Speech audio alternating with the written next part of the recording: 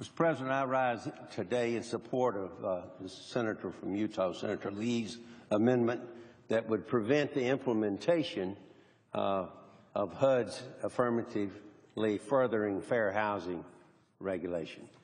Contrary to statements that have been made, the Senator's amendment does nothing to change fair housing laws or to prevent the enforcement thereof.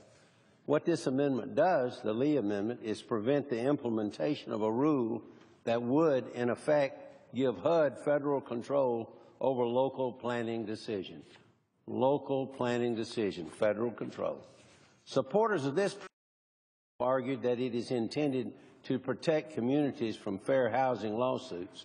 Quite the contrary, Mr. President. This rule, if allowed to be implemented, will actually lay the predicate for endless litigation against every community in our respective states that are required to participate. This should be unacceptable to every member of this body.